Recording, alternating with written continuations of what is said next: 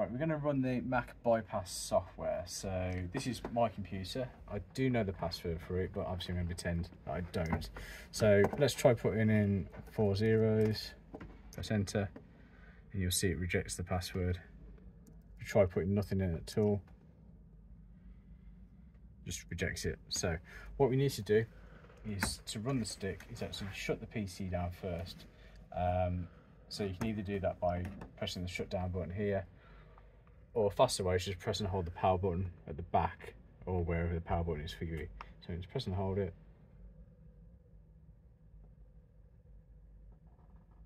Okay, and it's powered off. So once it's powered off, what you need to do is power it back on again.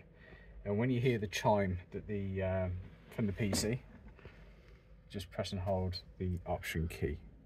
So press the power button, wait for the chime, and press the option key. So do that now.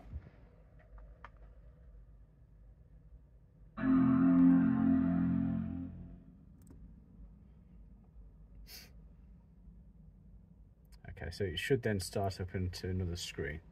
So it shows the 2 ways we can boot it up, and now we're going to insert the stick. So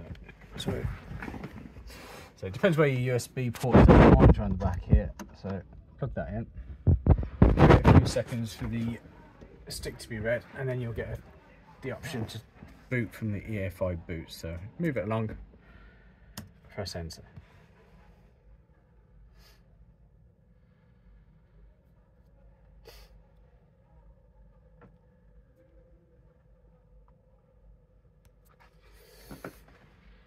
Okay, so we got 2 options: use bypass feature, no new account, or use new account feature. So if you want to log into an account that already exists, use 0. If you want to create a new one, use number 1.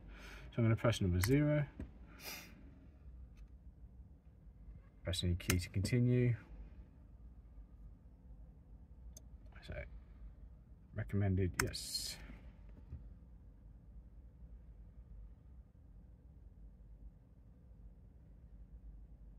This may take a little while, it depends how fast your computer boots up.